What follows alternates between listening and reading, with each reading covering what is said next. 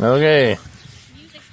Now we have the fallow deer, the dama dama.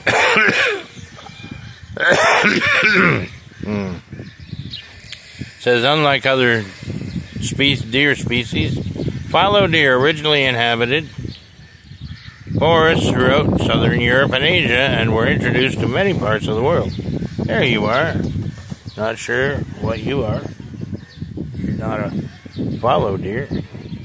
Fallow deer are typically fawn-colored with white spots, but they can vary in color from white to dark brown and even black.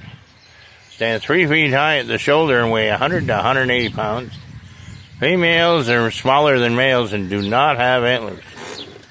Fallow deer live in herds, feed on grasses, berries, nuts, and twigs. They don't need to drink much water because of the moisture contained in the plants that they eat.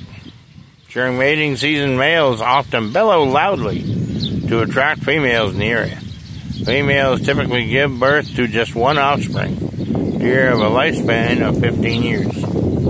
Yeah, down there, if you can see them way over there, is a fallow deer. But they're way, okay. I can pause it now? Yep.